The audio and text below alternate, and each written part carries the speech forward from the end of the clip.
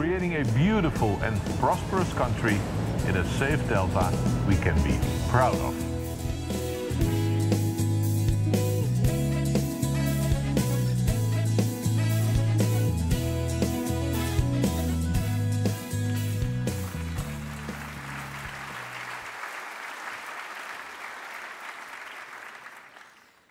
Can we thank Mr. Cowkin for his virtual helicopter trip? Thank you very much indeed, and we wish him all success in his role. Our next speaker is, I think, probably the living embodiment, if I may say so, of how important it is for people to get deltas right. Mr. Cedric Grant from New Orleans is living through the process of putting together that very wonderful city after the floods 5 years ago. He's Deputy Mayor of Facilities, Infrastructure and Community Development at New Orleans, and his job is to ensure that the infrastructure is regenerated, but with it, strong local communities. And he's going to speak on a Delta city 5 years after disaster.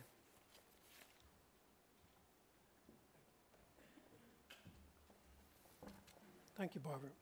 Your Royal Highness, Honorable Mayor, Your Excellencies, Ministers, distinguished delegates, ladies and gentlemen, thank you so much for providing this opportunity to come together in Rotterdam at this important time in history. It's often been said that the only thing we learn from history is that we do not learn from history. But we, as powerful voices in our communities, have the power to change that. The question is, do we have the will? Can we find a way or make one?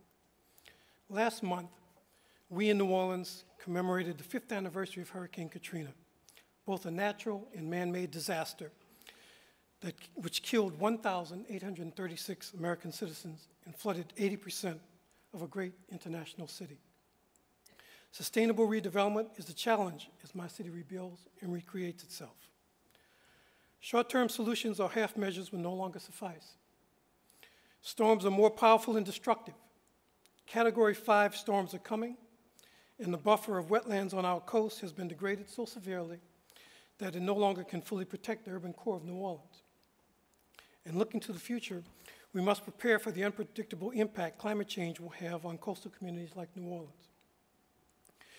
These are some of the world's most complicated challenges and also some of the most costly to address. But we have no choice but to face them head on. We must remember that it's not just a matter of our way of life, it's a matter of life and death. It is because the dangers are so clear and present that coastal communities like New Orleans are uniquely poised to chart a new way forward. We must be the ones to set the standard for community renewal and sustainable development. We who live in the world's deltas or on the edges of great oceans are the most immediate laboratory for innovation and change. And our success or failure will be the symbol for the world's ability to accomplish great things or not. But for all coastal cities, our future is not just about survival, it's about sustainability. It's about redemption. It's about getting things right for now and for generations to come. For New Orleans, hurricanes are nothing new. I remember as a kid, we'd batten down the hatches, Mama would empty the icebox, and power went out early, and school closed for a few days. That was it. Hurricane Betsy in 1965 was the last really big storm which devastated large sections of New Orleans. Many in my generation never fully appreciated the power of the Gulf of Mexico simply because none of us had seen what it could do. But Katrina humbled us. It was a rude awakening to the dangers we face. In 2008, a full 3 years after Hurricane Katrina, Hurricane Gustav showed how much Louisiana learned its lessons. New Orleans was evacuated well ahead of the storm, and we moved over 1 million residents out of the region. There was a command and control between local, state, and federal officials, and an improved levee system held. But Hurricane Gustav brought to bear another existential challenge to Louisiana. New Orleans was spared from a direct hit, but communities further inland that historically had been beyond hurricanes' reaches were severely impacted. Much of their protective shield, provided by our barrier islands and wetlands, is gone. For almost 100 years, the Louisiana coast has been slashed and burned. Louisiana wetlands are the fastest disappearing in the world. Since 1930, over 1,900 square miles of marsh have been lost. Every year, 15,300 acres of coast evaporate into the Gulf of Mexico. By the time I finish this speech, another acre will have vanished. The wetlands are Louisiana's natural protection against hurricanes. For every 3 miles of marsh, a storm surge is reduced by nearly 1 foot. But the wetlands have been so depleted that Hurricane Gustav hit populated areas at nearly full force.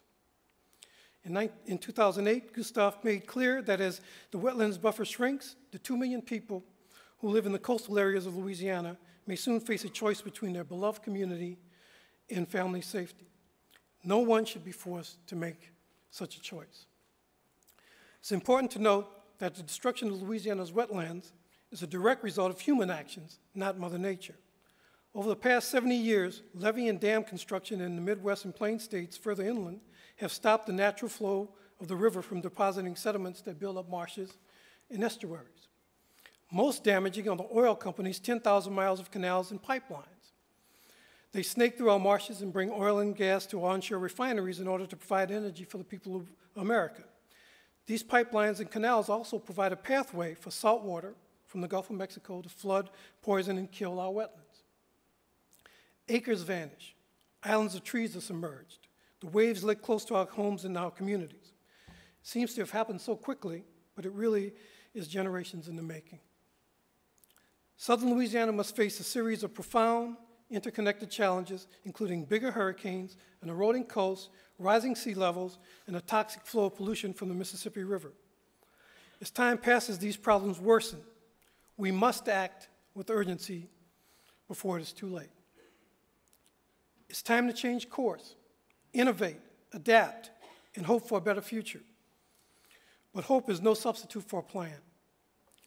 We know how to restore our coasts and stop climate change. We know the importance of land building diversions and sediment pumping systems. We know the importance of conservation and reducing CO2 emissions. Some of the world's best minds have dedicated their lives to solving these problems. We have the way. Now we need the will and the resources. But it's also a matter of economic sense. The world's economy cannot exist without coastal and delta communities. We are gateways, key trading points to vast natural resources and abundant energy sources. Every year, Louisiana's coast provides America with more oil and gas than the nation imports from Saudi Arabia. Louisiana is home to 5 of America's top 15 busiest ports, and 460 million tons of goods are normally shipped down the Mississippi to the world and up the river to the heartland. And let us not take for granted that coastal communities provide the world with fish.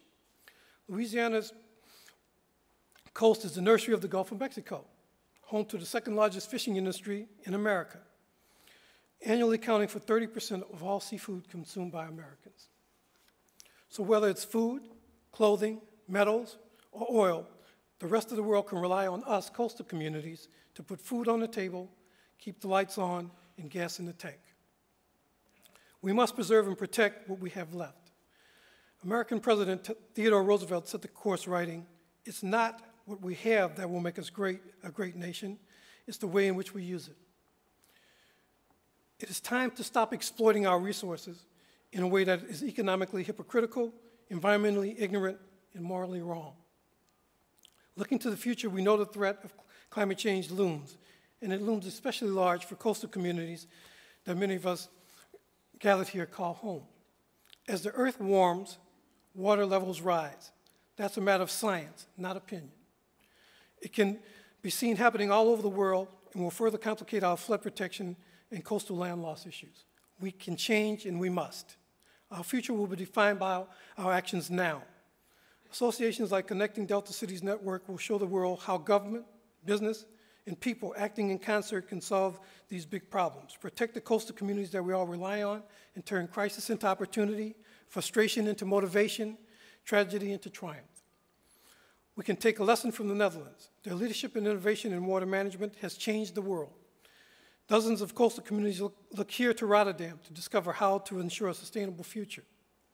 Your work gives us all hope that our children and grandchildren will be able to live